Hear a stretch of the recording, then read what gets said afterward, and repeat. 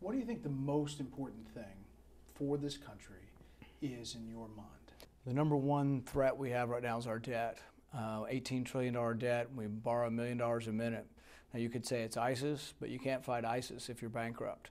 So to be a strong country, to have a strong national defense, we've got to somehow become a solvent nation, which means we can't just keep piling debt after debt after debt. We can currently handle enemies like ISIS, but the worry for me is that over time, as we become a weaker nation because of the burden of debt, that there's going to come a time when we're going to be challenged and not be able to handle it.